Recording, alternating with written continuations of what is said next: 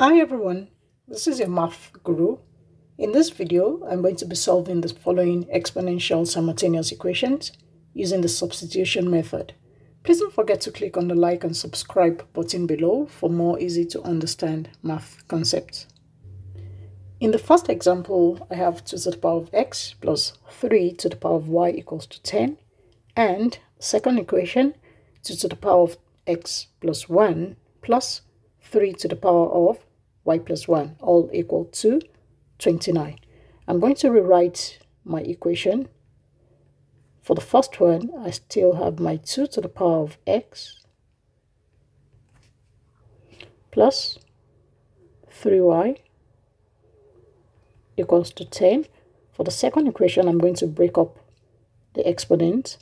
That will be 2 to the power of x times 2 to the power of 1 plus 3 to the power of y times 3 to the power of 1 equals to 29. Remember, laws of exponents states that if I have x to the power of a times x to the power of b, because the base are the same, is the same as x to the power of a plus b. Likewise, if I have y to the power of a plus b, breaking it down, it's the same as y to the power of a times y to the power of b. So that's my equation 1 and equation 2. Let m equals 2 to the power of x because it's common to both equations, and let n equals 3 to the power of y. So rewriting my equation 1 now becomes every occurrence of 2x, I replace it with m. So that will be m plus, and every occurrence of 3 to the power of y, I replace it with n. That's 10. That will be equation 3. And equation 2 becomes 2m plus 3n equals to 29. That's equation 4. So from equation 3,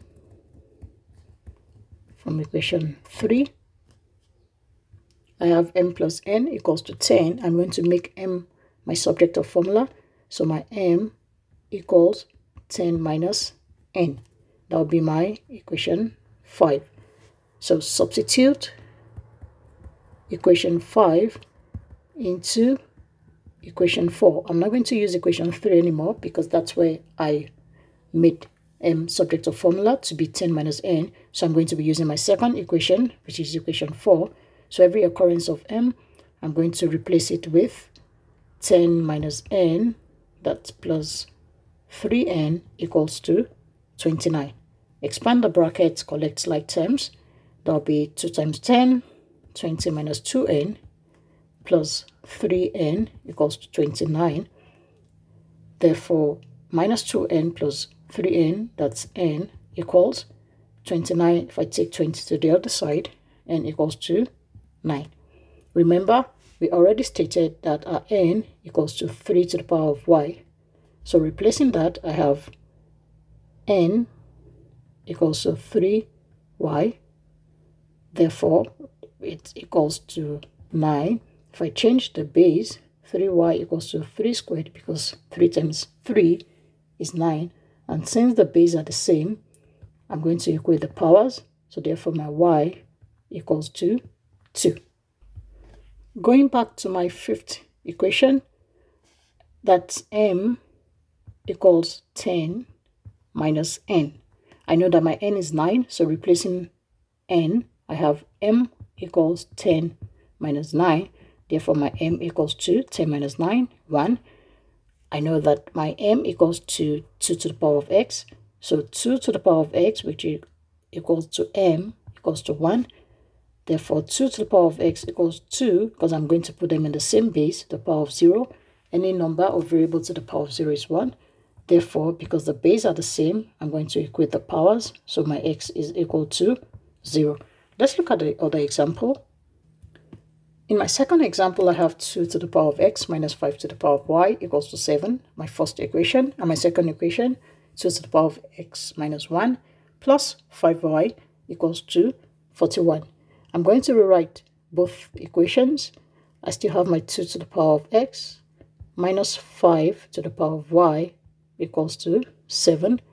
And for the second equation, like I did in the previous example, that's going to be 2 to the power of x times 2 to the power of minus 1 plus 5 to the power of y equals to 41. This is my new equation 1, and this is my new equation 2. Let p, because I have the same exponent, let p equals 2 to the power of x, and let q equals 5 to the power of y.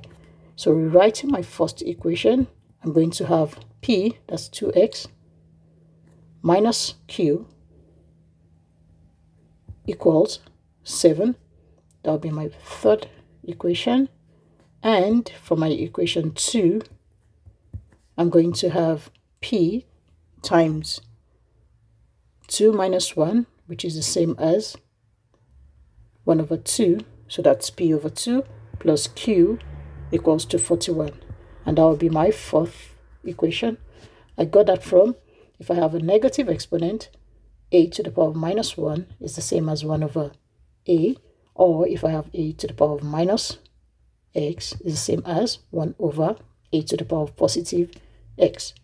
Now I have my two simultaneous equations, p minus q equals to 7, and p over 2 plus q equals to 41. Using the substitution method from equation 3, if I make p the subject of formula, p will be equal to 7 plus q. So I'm going to substitute p equals 7 plus q into equation 4. So every occurrence of p, I replace it with 7 plus q.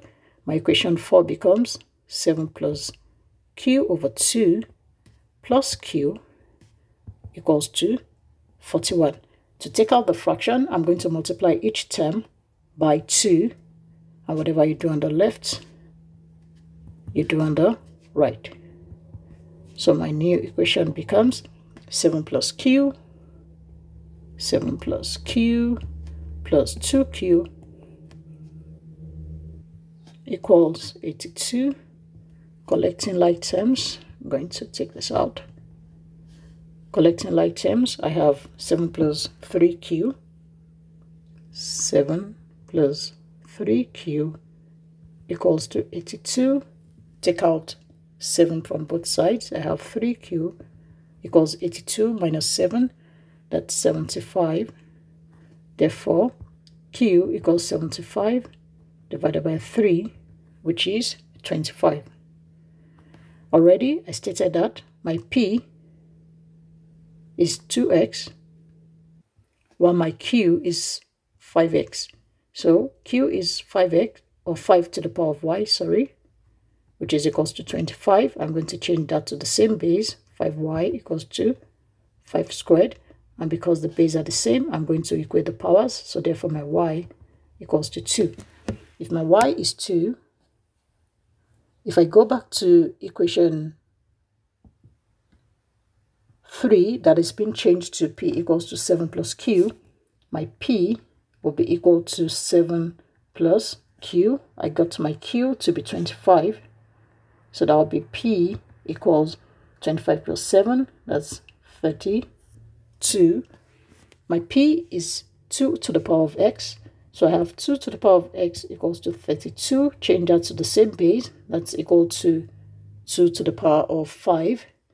And because the bases are the same, my exponents are the same, or they're going to be the same. So therefore, my x equals to 5.